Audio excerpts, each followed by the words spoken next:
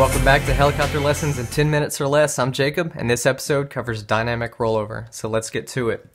Now, dynamic rollover is the point at which a helicopter will continue to roll over despite pilot inputs. But before we jump into dynamic rollover, it's important to understand what is static rollover. Now, static rollover is just that. It's the point at which an object will roll over from a static or a stationary position. Pretty much means any object where the center of gravity is above the ground, something like a table or a chair or a car or a helicopter. Now it requires a pivot point and a critical angle.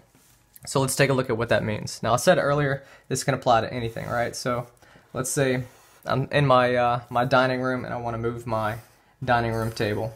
Now as soon as I pick up the dining room table, it's going to have a center of gravity once it's above the ground. And let's say I just begin to push on the dining room table in this direction. Well, at this point I have a pivot point. It's a point where the object pivots, and I have a center of gravity, which is, like I said, above.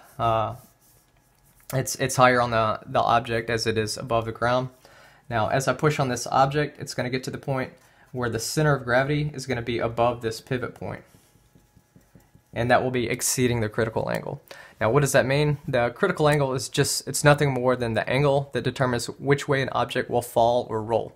So at this point, if the center of gravity is on this side of the pivot point, if I were to release the object, it would continue to fall to the left. If the center of gravity were to pass on this side of the pivot point, the object would fall to the right. Alright, so in this situation right here, we have a pivot point, and we have an exceeding of the critical angle. And that makes up a static rollover condition. Now let's apply this to a helicopter.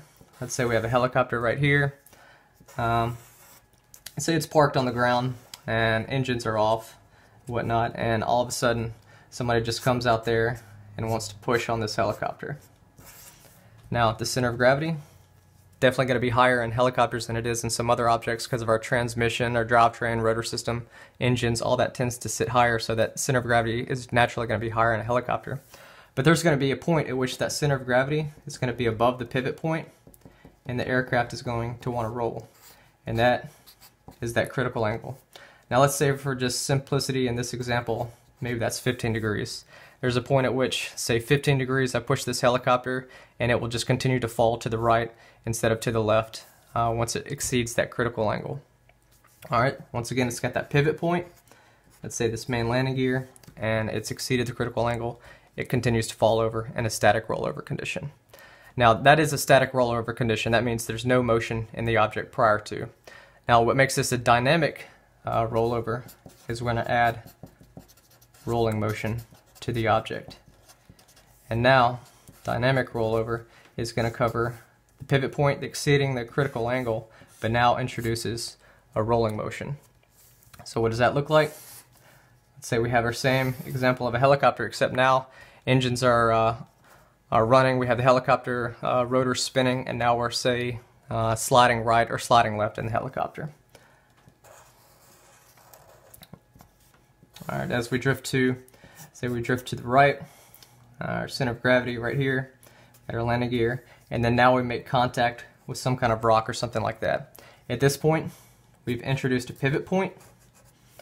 We've already got some rolling motion in the object, and now we exceed a critical angle, which now the critical angle is going to be slightly different.